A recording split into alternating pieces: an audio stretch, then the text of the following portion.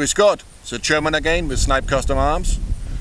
We are at the range today. I would like to talk with you about the effect if your rifle is candid. What happens and why it's important that your rifle is totally level when you shoot this gun, especially at further distance like 500 yards and more. So there are two ways you can ensure that your rifle, your reticle, your scope is perfectly level.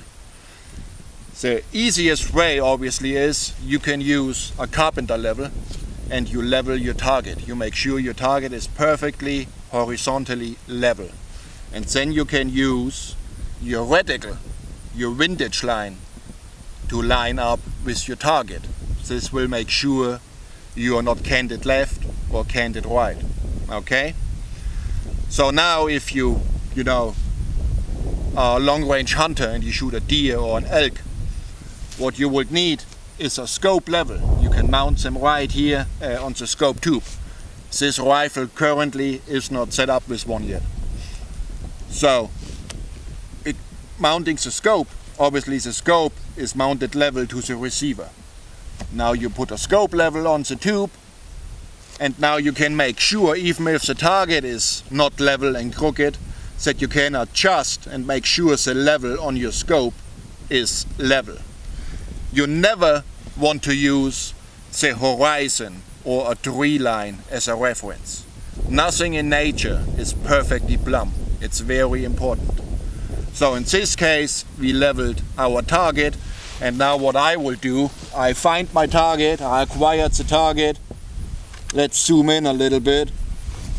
Okay, and now I level my windage line, my crosshair left to right, with my plumb line I made with a carpenter level on the target. So now I will be perfectly level. So now here's what happens if you are not level. Just as an example, this particular rifle is chambered in a 308 Winchester. Let's just say we are shooting 1000 yards right now.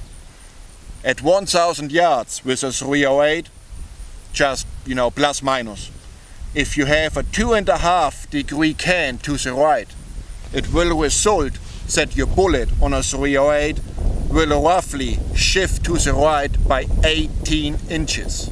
It's a lot. If you can the 2.5 degrees to the left, it obviously would cause the bullet to impact roughly 18 inches to the left. So obviously 18 inches at 1000 yards is for sure a missed target. If it's a steel blade, a paper, a deer or a sheep, you will miss. 18 inches is a lot.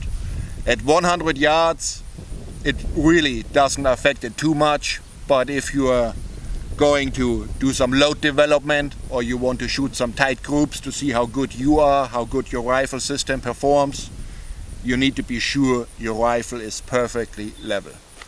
So, like always, thanks for watching. Auf Wiedersehen.